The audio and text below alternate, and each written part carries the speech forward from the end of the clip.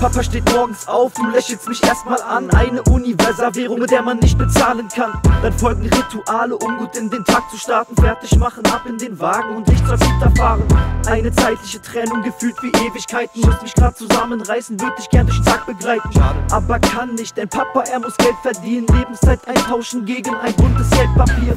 Doch die Preise steigen, können uns vieles nicht mehr leisten. Überstunden unbezahlt, Papa will seinen Job behalten. Und was am Ende des Monats dann übrig bleibt, lässt Papa auf dem Sparbuch, alles andere Zockerei.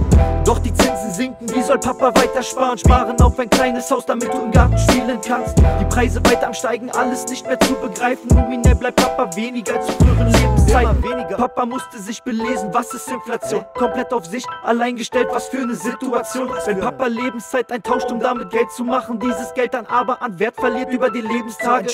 Papa ist ersteinert, hat sich selber aufgezeigt. Inflation ist im Grunde Diebstahl von Lebenszeit. Nach unzähligen Stunden weiß Papa, dass er im besten Geld sparen muss und Hodlt satt. Papa weiß, dass der Staat einfach mogelt. Papa ist entspannt. Was macht der Papa? Papa weiß, der Staat klaut die Hälfte Lohngeld. Papa ist entspannt. Was macht der Papa? Papa merkt, dass das Fiat-System brodelt. Papa ist entspannt. Was macht der Papa? Papa hat verstanden, dass alles im Code ist. Papa ist entspannt. Was macht der Papa?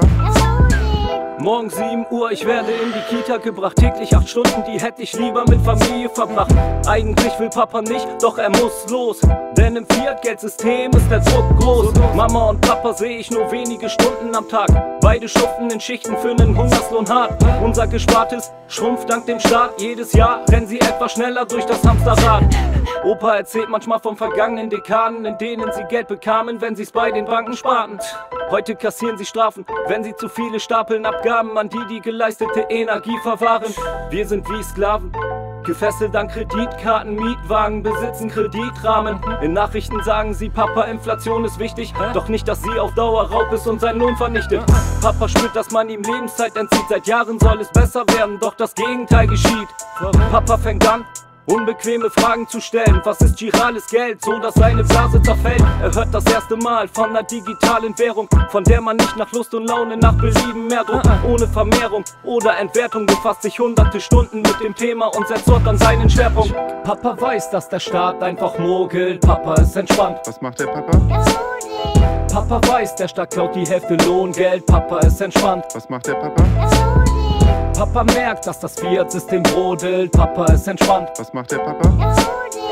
Papa hat verstanden, dass alles im Code ist. Papa ist entspannt. Was macht der Papa?